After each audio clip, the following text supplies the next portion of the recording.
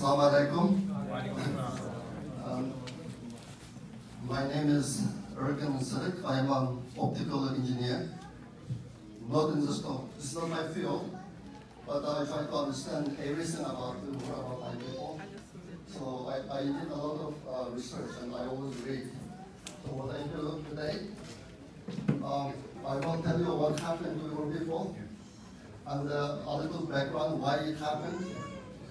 Because you always hear a story about what's going on in China, what's happening to Uyghur people.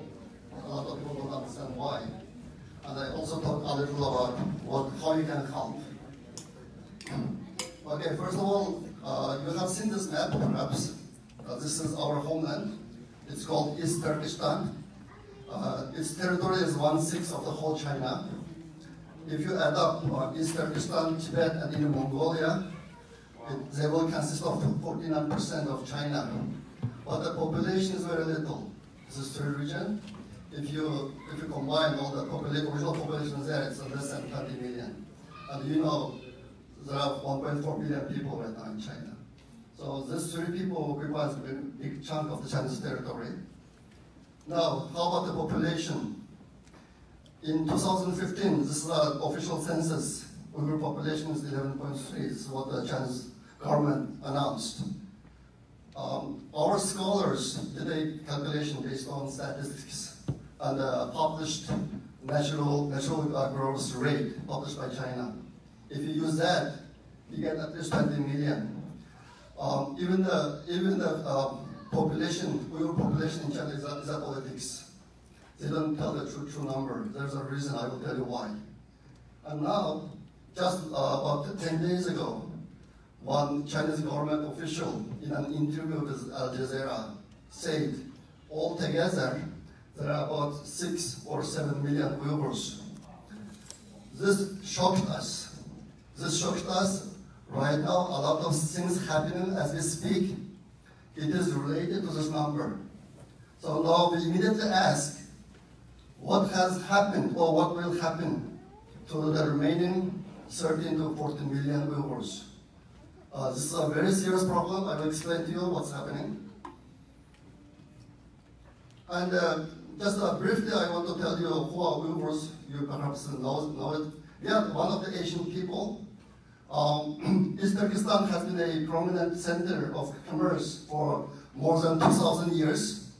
It gave birth to many great civilizations, and at various points of history, it has been a cradle for scholarship, culture, and power.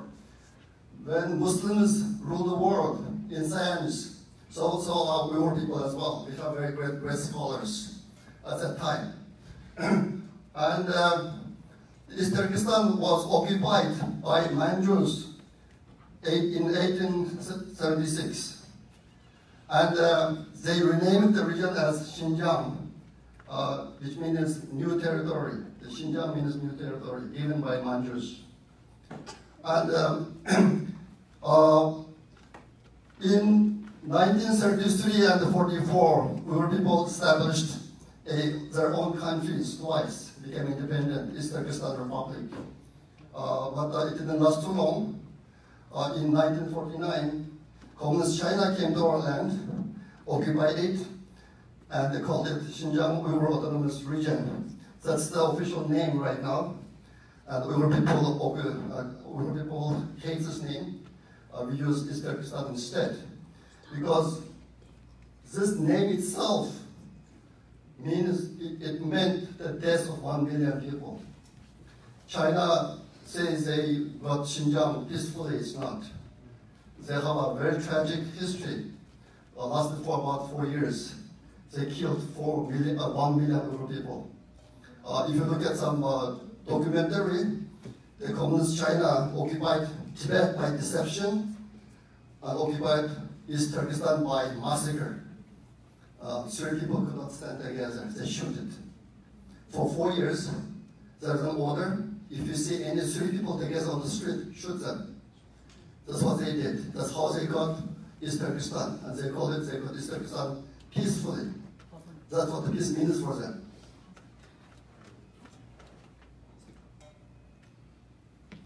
And these are some pictures about our culture and geographic. You might have tasted the Uyghur foods, and this is our traditional clothing. We have some sports, an instrument, the handcraft instrument. Even several years ago, if you go to our region, you could see shops like that, but now they're all gone. And this is some landscape. It is a beautiful country. Just last October, my one colleague went to this place. He took pictures and they gave it to me. I didn't see this place myself yet. My colleagues took pictures there. And it's a very beautiful place. Now, what happened to Uyghur people? This is a very partial list, but it's good to go through. Today you heard some of them, but it's very good to go through what happened. Most contacts between Uyghurs in East Turkestan and abroad were cut off since early 2017. I have my siblings. I haven't talked to them for 2 years. I don't know if they are still alive, dead, where they are, I don't know that. And as President Brother told earlier, and also Tiger too, any Uyghur, if you find out, ask them, they will tell you several members missing. Until recently, we have been saying 1 to 3 million Uyghurs are being held in re-education centers, concentration camps, jails, and orphanages. What is this number? Now we are hearing it's much higher than that, as you said earlier. The vast network of internment camps has more than doubled since the beginning of 2018 in size. Concentration camp doubled. This is the official number that reported by Human Rights Watch. Relatives back home of the Uyghurs living abroad don't answer their phone calls anymore. If I call, nobody answers the phone, no phone. Large number of Uyghur elites or people of influence were detained in concentration camps or sentenced to long jail times. Now, but recently some people getting death sentence. I will show you some pictures. Biological data such as DNA were collected from all Uyghurs. Organ harvesting from Uyghurs has become a booming economy in Eastern Turkestan. I will show you some pictures. In the airport, you see special routes for organ transportation. You don't see anything like that in the world, but you see in our land. If you put several million people in concentration camps, you have a large pool of sources to do that. And it's happening right now, it's open. You can see the route is marked, the route is marked. Tens of thousands of Uyghurs went missing in East Turkestan. And we have so many mothers crying since 2009. The sons, husbands, brothers disappeared. They used to cry, they used to go to government for an answer. They stopped. I think the mothers already died or went to concentration camps. Nobody can say anything now. I will show you some pictures of that. Kids of parents who were taken to jails or concentration camps were distributed to orphanages inside and outside of East Turkestan and given Han identities. They changed the name to Han Chinese name. And earlier you saw some pictures with the Han Chinese clothes. And those kids don't know their parents anymore when they grow up. And you can imagine when you put several million people in the concentration camps, how many kids they leave behind. Uyghur language completely 100% banned from all levels of school starting September 1st, 2018. The Uyghur education system in China was #2 until recently. I got all of my education in Uyghur language school, from elementary finishing the college. As you heard earlier, I work in NASA. We had a system like that, very sound. In China, the official says there are 156 minorities, but most of them didn't have their own university. We had very complete, very sound system. The quality of education system came from Russia originally. We have a very good system, but now China forcefully destroyed all of them, and Uyghur language, and they even not allowed to use Uyghur language on the streets. That's what I heard. the people get arrested doing that. All Uyghur language books were collected, burned, and destroyed by other means. It became illegal for Uyghurs to wear their traditional dresses in workplaces and schools. Islam was completely banned. Uyghurs are not allowed to say some Arabic words such as Allah and Assalamu alaikum. Our people used to greet each other Assalamu alaikum. If you say salam, even salam, you go to jail. That's one of the crime that you can put in jail. Most community mosques are being demolished or turned into entertainment facilities. When I was little, during the Cultural Revolution, the mosques turned into pig farms. It became the place to grow pigs, to raise pigs. Now they turn into entertainment centers. Traditional customs like naming children and marriage ceremony with Islamic way are prohibited. Uyghur girls are forced to marry Chinese men by the arrangement of the Chinese authorities. I don't know how many girls are dying and how many parents committing suicides for this reason.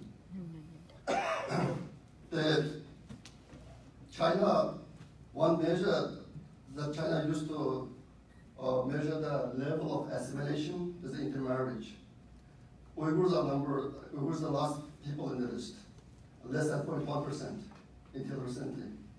But now they put the men in jail, concentration camps, and forcing the girl to marry Han Chinese. Some girls marry Han Chinese to save parents. That's the duty of the girls, that's what they're doing. And because China controls all the news so tightly, we don't know what's happening.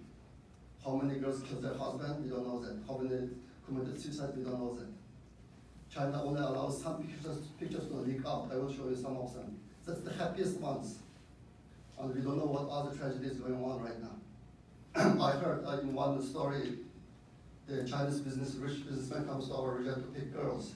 You know, China implemented one-child policy for a long time. And the Chinese prefer male, boy, than girls. Because of the recent technology, people can know what they have in their stomach. It's a boy or girl. So they give abortion to girl and give birth to boy. Because of this, very huge, gentle imbalance happened in China. So there are so many Han men cannot find wife. The China using Uyghur as a means to solve the problem partially right now. So in one story, I heard the Chinese businessman comes to our region. The official put out the girls who are kept in the concentration camps lined up in rows. Chinese guy picks one on the field, just like you pick animal in a animal bazaar.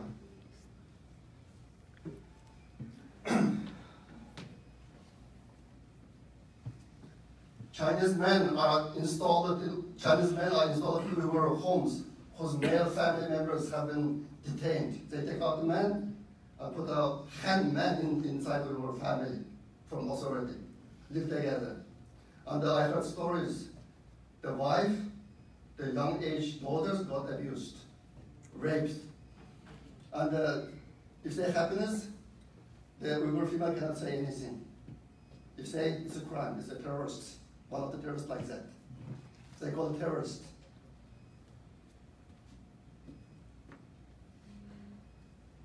Islamic clothing and birds are forbidden as a sign of extremism.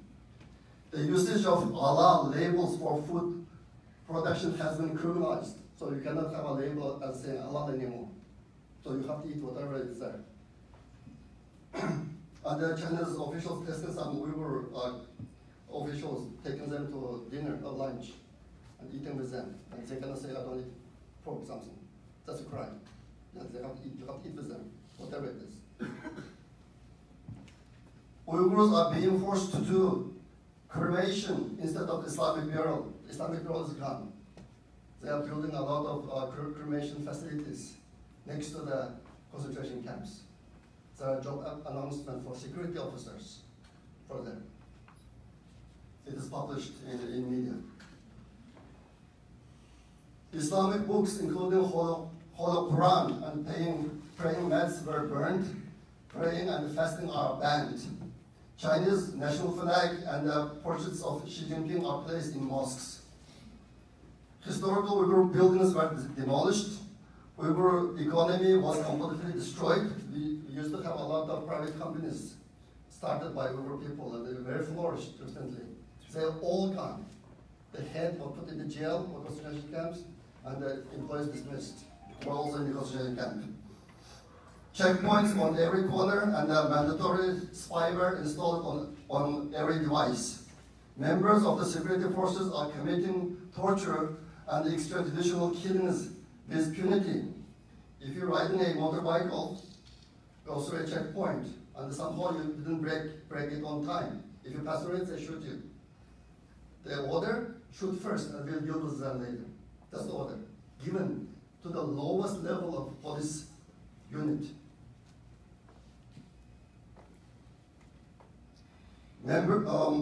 China is systematically employing lethal violence in an effort to physically eradicate the Uyghur minority. One tactic is to move Uyghur internees to other parts of China. This is happening right now as we speak. The Sweden media have already published it about, they described the train with black clothes, all the windows are closed, blocked. They're moving the Uyghur detainees to the other part of China. Now you can imagine 1.4 billion Chinese. You say move 10 million Uyghur people, how you can find them, where you find them. Okay, this is the vocational training camps. This is what the Chinese government calls it. But actually it's the death camps. I just talked to a person last week.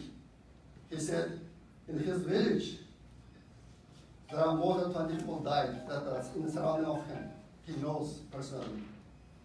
And look at it, if they look like the training center, look at the barbed wires, and also the monitoring posts everywhere, all the schools.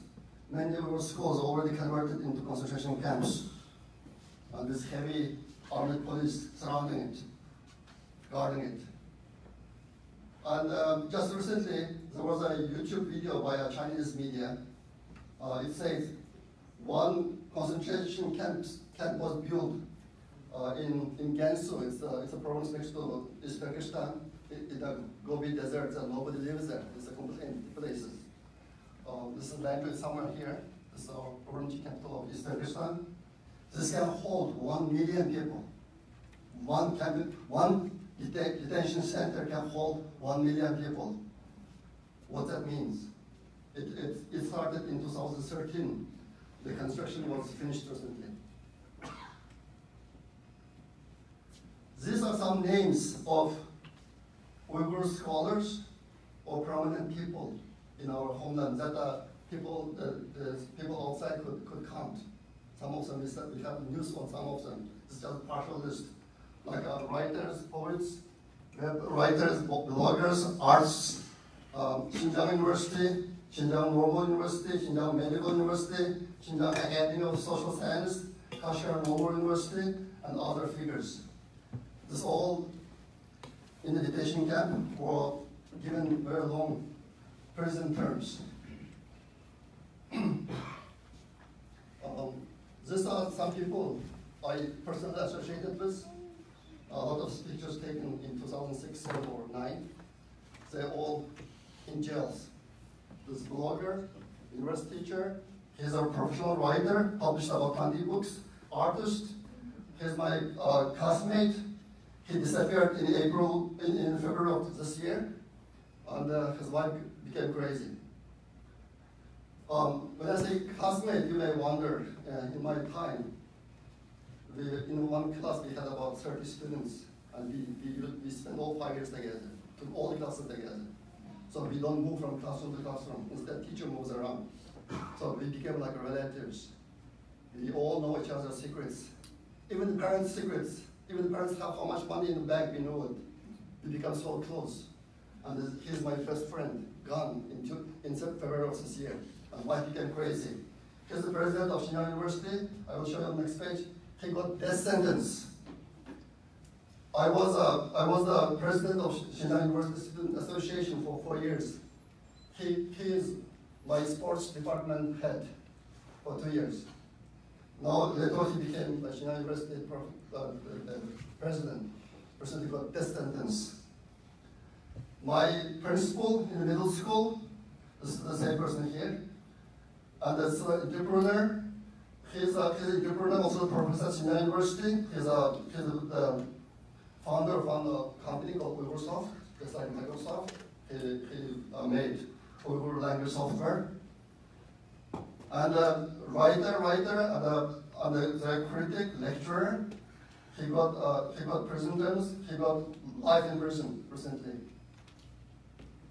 And he's a doctor. And they came to US once, so I even took them to my GPL, to our boarding place. Okay, these are people. He's the vice head of the Xinjiang Education Department for many years. Recently he got death sentence. President of Xinjiang University got death sentence. President of Xinjiang Medical University, he was the president until this March. He got death sentence. He's writer, professor, critic, lecturer. He got life in prison.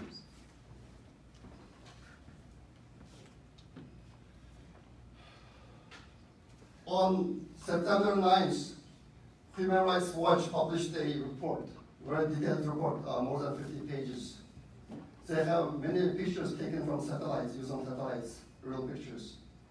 And it just came out, and a lot of people are using it. If you are interested, you can read it. The title is Eradicating Ideological Viruses. After this report, there was a meeting in UN. It's related to human rights protection something. The Chinese government representatives said there is no single camp in East Turkestan. Even after they showed the satellite pictures, they said there is no one. And some people abroad, they studied that report, and they listed all the items that can put you in a concentration camp. Things that will get you thrown in a Chinese political concentration camp. Altogether 48 items. Let me read some of them to you because we don't have time to read all of them. Abstaining from cigarettes. If you don't smoke, you go to jail. Wailing, publicly grieving, or otherwise acting sad when your parent died. God created humans this way. When your parent died, you cry. So if your parent died, you cry, that's a crime for you. Performing a traditional funeral, inviting more than 5 people to your house without registering with the police department, wearing a scarf in the presence of the PRC flag, wearing a hijab, going to a mosque, praying, fasting, listening to a religious lecture, telling others not to swear. Because in China, when you become a Communist Party member, you have to swear. And you know in Islam, you cannot swear to a human. So if you do that, you go to jail. Telling others not to sing, eating breakfast before the sun comes up. The Chinese government considers that as a fasting and arrest you. This is just partial list.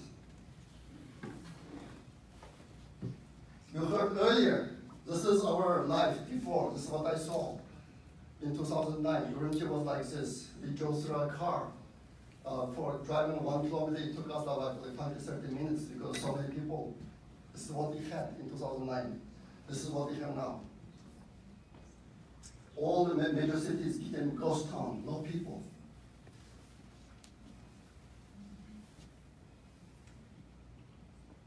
And when I went back to home in 2009, I met with many young people. It's basically, the young people knows me because I worked in NASA. And I did very well when I was college in Urumqi. I was the president of the student association, and also I was an electrical engineering major and studied 3 languages during 5 years: Han Chinese, English, and Japanese. I never took classes, English classes in my life. This is what I learned myself. And made all the way to the US and also the NASA. These are the people. So now the meeting with me at that time was a crime. That means I met about 5,000 people at that time. They're all gone. All these people are gone.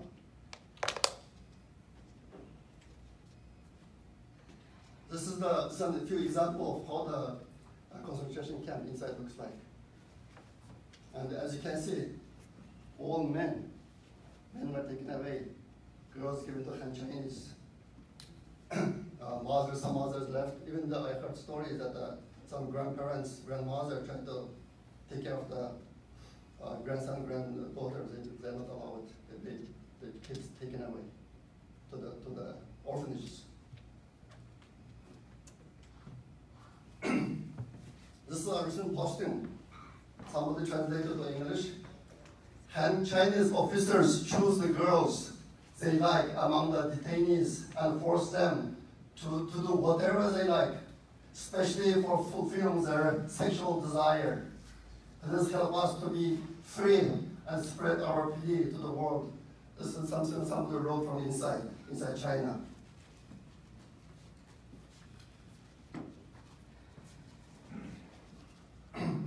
This was an article from 2014. At that time, China promoted intermarriage.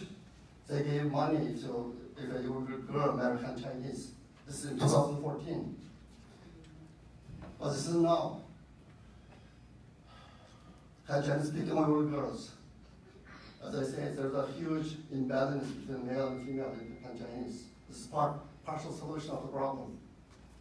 And especially please pay attention. If you're a parent of such a girl, you are Muslim, and you are asked to give your daughter to a Han man. If you don't, your extended family will go to jail. What do you do? You don't know how many parents killed themselves, if they could kill themselves. And as I said earlier, these are the pictures leaked by the government. The government allows the pictures to go out. We don't know what the real situation is, because it does not represent the real situation.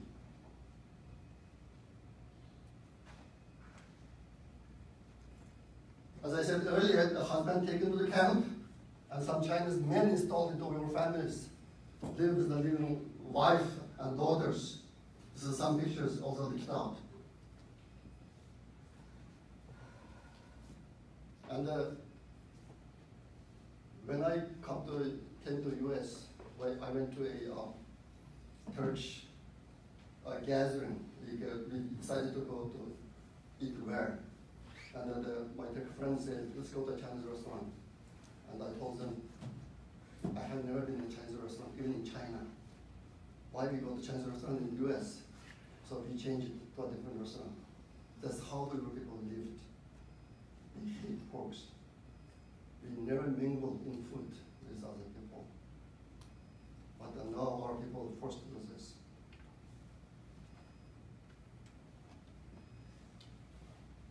And this is one article by Associated Press, recent article. China treats Uyghur kids as orphans of the parents seized. They they put the parents in the jail or concentration camp, and they take the kids as orphans, even the parents still living. This is how the Uyghur kids looked like a couple of years ago. This is what we know.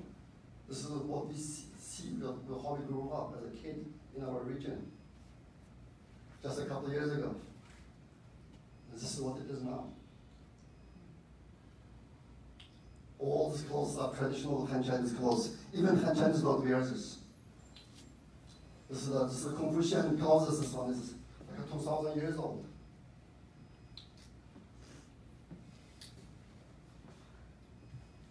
And this is traditional Han Chinese performance. Nobody watches this right now in China. Why do they have the Arabic language or Arabic letters on that picture? Which one? The bottom left picture. Oh, yeah, because this comes in our region. Oh, that's our level. This is a stage. This is a stage performance. Now he's asking about the language. Oh, this is Uyghur language. Our language is Arabic. It's a little, it's not exactly the same, but a little modified. So do the Chinese still allow it? No, not now. It's just show. This one is a propaganda show for the local people. And these are the kids, after parents gone. They have many videos like this. Look at this. This is the orphanages.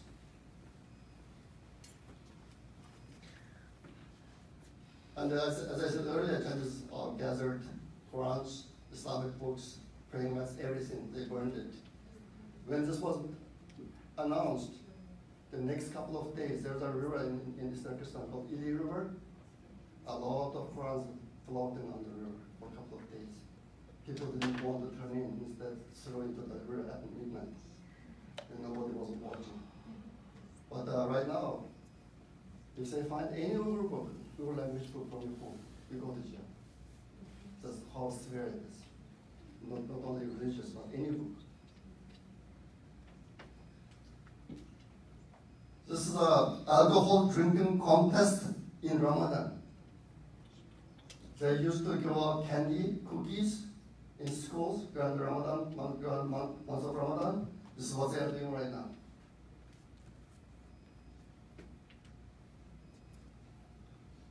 The Christianity is also under attack recently. They're doing the similar thing to Christians as well.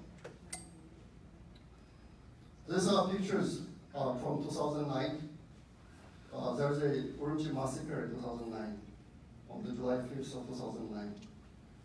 The estimate is about 3,000 men died, about 7,000 disappeared in one night. Then after 2 days, the mothers, wives, or sisters came out the street. You cannot find any men anymore. They all gone. It's a capital city in the region. And this is what they did on the next day. And this is what the police did with them. And this mother cried for many years. The Radio Free Asia used to interview with them. Every week, mothers looking for their son. They don't find an answer. No, they stop crying. And this is how when they round up young men, how they did it, especially the sins. Just they went to every room, house to house. Whatever meal they find, they just grab it and do this. And there's some torture people get. And we are hearing the real stories in from the concentration camps. There are several Kazakh people who got out of the camps. They tell a story like this. This is what they did. This lady lives abroad. I gathered her story and I wrote up in English. She's available for in-person testimony. She lives abroad. She was in prison when she was 16. 2 older brothers were executed in front of her. When they executed her 2 brothers, they took her out to the shooting field, execution field, to let her watch it. The 3rd older brother was executed without her presence. Father died in a prison. Mother died at home due to a heart attack after losing her husband and 3 sons. She was gang raped by prison guards for many times. She had miscarriages twice in the prison. She was forced to shout, Communist Party Akbar, not Allah Akbar. Communist Party Akbar was Xi Jinping Akbar. She is a very faithful lady, very loyal to Islam. She didn't want to say that. And that's how she got tortured, because she didn't want to say Communist Party Akbar or Xi Jinping Akbar. Brother, and I wanted to just clarify something, because someone had said that they're Buddhists, but majority of them are atheists. They don't believe in any God. These are not Buddhists, yeah. no. The clothes you saw earlier is a traditional Han Chinese clothes from the Confucian times. It's not Buddhist clothes. It's not. So we should reiterate that, No, that these I will talk are about non-believers, they are the atheists. Chinese culture does not allow any religion. It doesn't allow it. Her face was burned with cigarettes and was told, "Call your God for a rescue." This happened many times. I heard this kind of story many times. Look at her face. They took out girls' clothes and burned the body with cigarettes. Saying, "Call your God. Let us see, he can help you." That's what they did. Look at her face.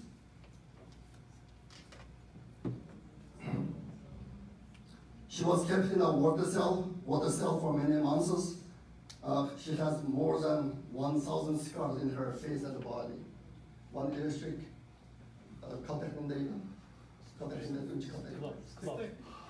The electric stick, it was put from here and took out from the other side.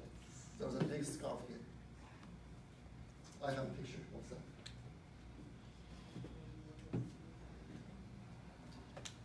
Now the people abroad started to testify on the YouTube. There are a lot of them, people talking one after another. These are some of the examples who testified on the YouTube.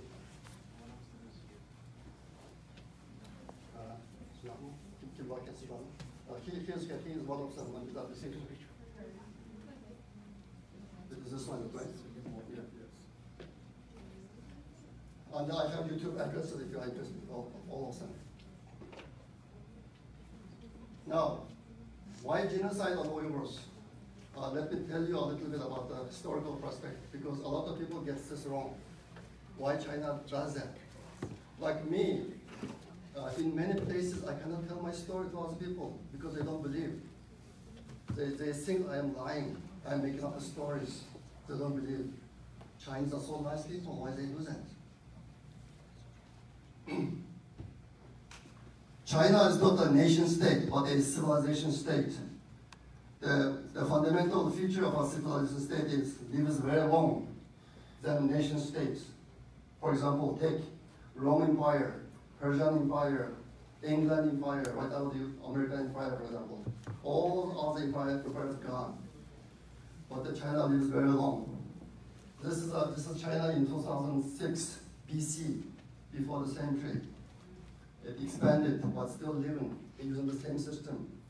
You think that communism started in 1949, the China changed, it's not. Its political system is 2,200 years old, never changed. They just changed the name, but system is the same. They just keep expanding.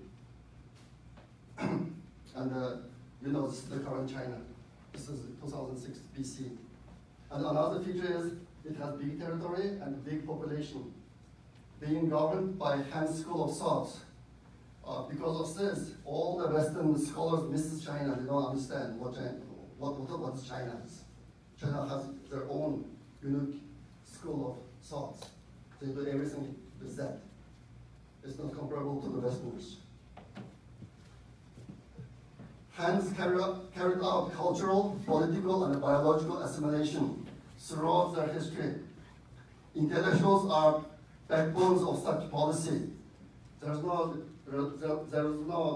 intellectual freedom in China.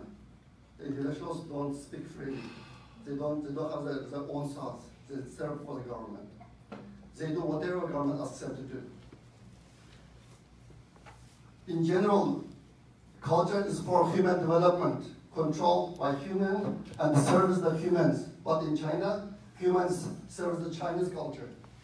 So everybody serves the Chinese culture. Now you should start to understand why they do what they're doing to us. So a religion cannot exist and is not allowed to exist in Chinese culture. Han people live with Han supremacy and do not allow different cultures and different races to exist in their society. A lot of people in America or Western countries don't understand this.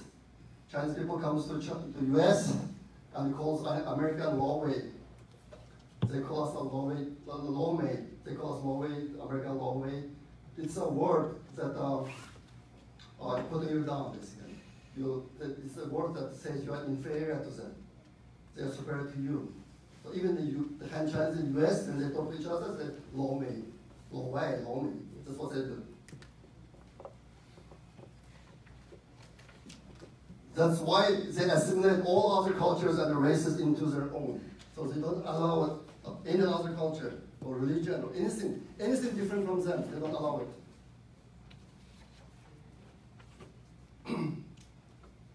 Han rulers like masculines don't care much about human lives. This is China in before 2006 BC.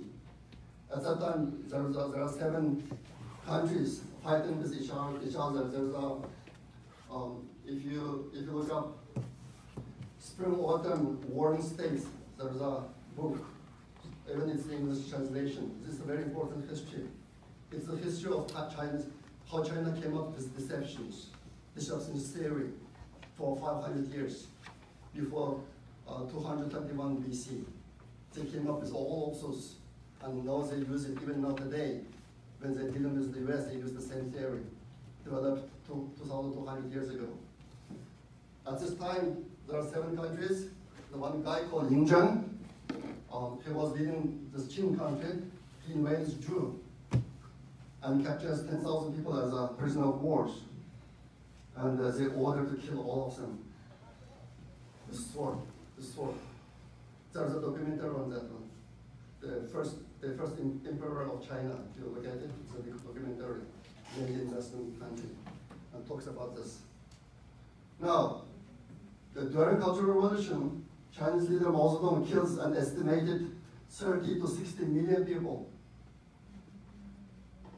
He told his generals of the province heads to kill 0.1% of the Chinese population. There's a documentary on this one, made in America. One time, the head of Nanjing and the Shanghai comes to him and reports to him how many people they killed. He said, no, not enough, kill more. This is his original word. And as I said earlier, in 1949, when Communist China invaded East Turkestan, they killed 1 million people. It lasted from 1949 to 1953. The commander-in-chief is Wang Zhen, a Chinese. Because he killed so many, the government was not happy with him at the time. They took him back. And in 1977, when Deng Xiaoping came to power, he excused him. He came back to the power again. That was history. This one in Erkin, 2014, there was a Erkin massacre happened. In one night, 3 villages gone. It's flattened. So today you see 3 villages with Uyghur people. Next day you come, it's gone, it's flat. If you take picture from the sky, satellite or airplane, you see flat land, nothing left. We have people who escape from the massacre. And we have a true story. I put a address here, told by him what happened. So the mass killing is very accustomed thing for Chinese people. They did it in the history, and they can do it again.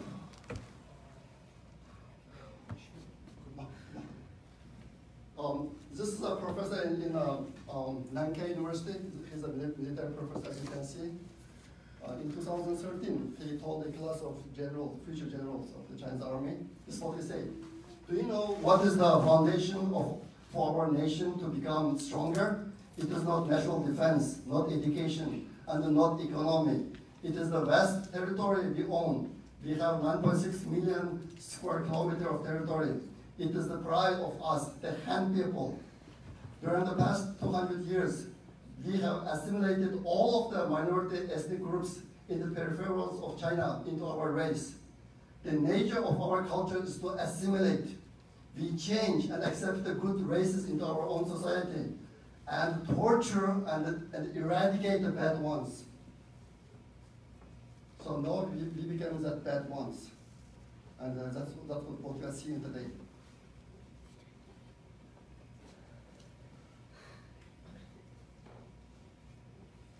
There was an article recently by Drew Gladney. He's a professor in California. Bridge or barrier to Xi Jinping's Belt and Road Initiative. This tells us why China does it, in addition to what I said earlier. Professor Gladney says China is not just striking hard at separates, but maybe attempting to completely stamp out once for all any potential source of resistance to the Chinese rule in the region. China is taking advantage of the international war on terrorism to attempt to eradicate a domestic problem, paving the way for a stable corridor to expand its Belt and Road Initiative. You know this thing, China started a couple of years ago. And it starts from our region. This is Kashgar, this is Urumqi, all this region. So our homeland has a strategic importance to China, and they don't want to have any problem. That's another reason that Uyghur faces this kind of fate today. And this one you saw it earlier. So I was alarmed. We were alarmed by this. Now from 11.3 to suddenly it became 6 to 7 million in Chinese language, Chinese official language, and we don't know what was going to happen to the rest. This one, he was on Al Jazeera TV a couple of weeks, 2 weeks ago. This military guy, he's an Uyghur. This is Mehdi Hassan, you know him. He's a very famous guy, Muslim.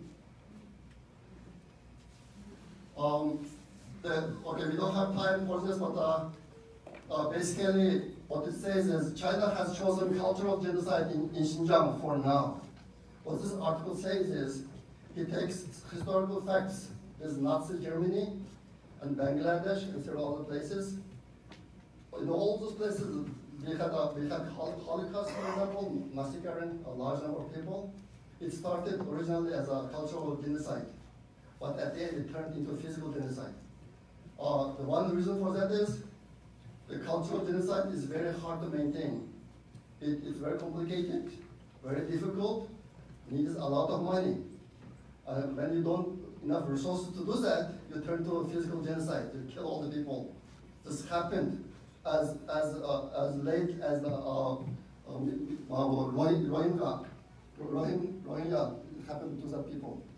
So what this article says, it might be coming for more people. And there are articles now, the Chinese government moving the Uyghurs who are detained in concentration camps and jails into other parts of China. The Heilongjiang, this place is about 5,000 kilometers away from us. They just received 5,000 Uyghur men recently. And now there are reports that China announced they're not going to sell train tickets starting October 22nd and beyond.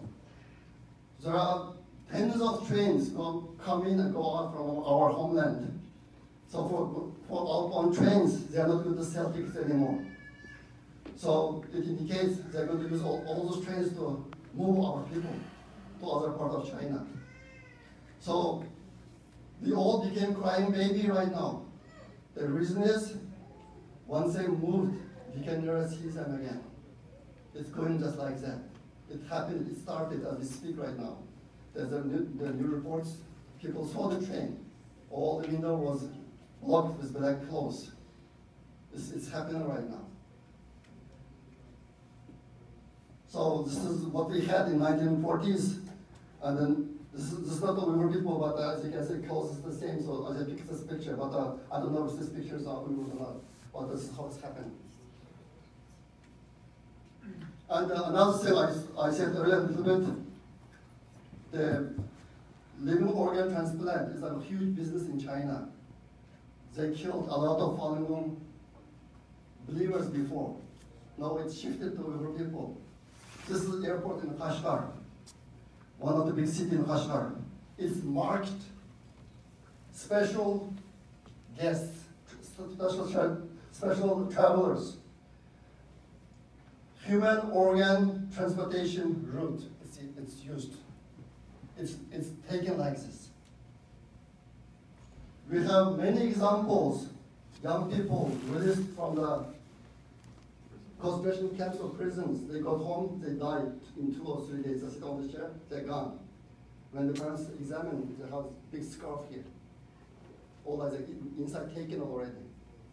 The person knows they will die, release them, they let them die in the house. That's what's happening.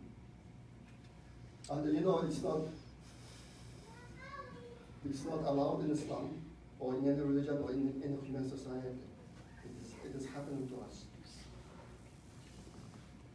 And I put out this how you can help. It's a very regular thing, but earlier I talked to my sister about how Muslim Uyghurs are, used to be.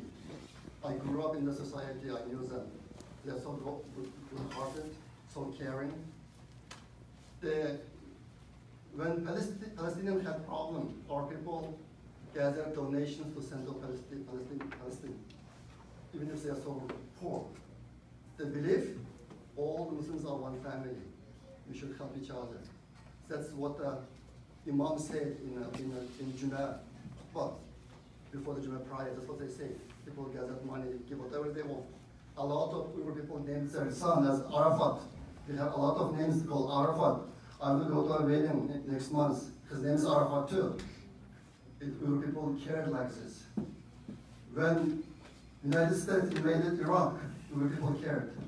They started a donation collection, prayed for them, and a lot of people called their sons as Saddam. Now all those names are banned too. Uyghur people are such a caring. But until recently, when we go through all of this, the Muslim world, Muslim countries in the world are the best friends for China. When the Chinese president went to Dubai, they wrapped the tallest building in the world with Chinese flag. Back home, they're killing Uyghur Muslims like this. There's no single word of complaint or whatever, nothing. They say they're so good friends, blah, blah, blah, blah, like this. And we didn't hear the Muslim voice at all until recently. It's so tragic for us. And sometimes I told my friends, what Quran are the Muslims learning? Why they have a completely different concept about being Muslims? Where they are when they need help. The 20 million Muslims don't matter anymore. It maybe don't matter to the Muslim world because we have so many of them, but for your world, our dear people are going away right now. So please help, whatever you can do. Thank you.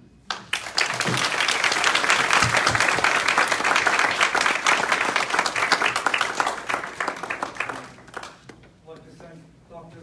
Erkin Sidik for coming all the way from California yesterday, from Los Angeles, with a red-eye flight.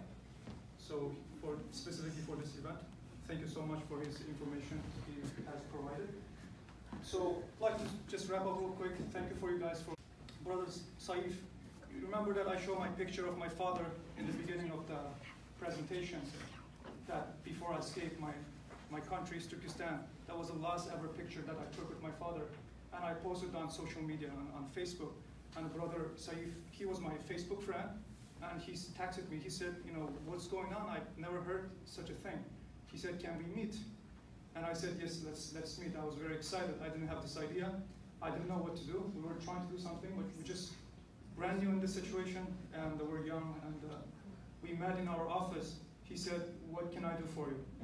I said, I'm not sure, but he said, you know, why don't you organize an event?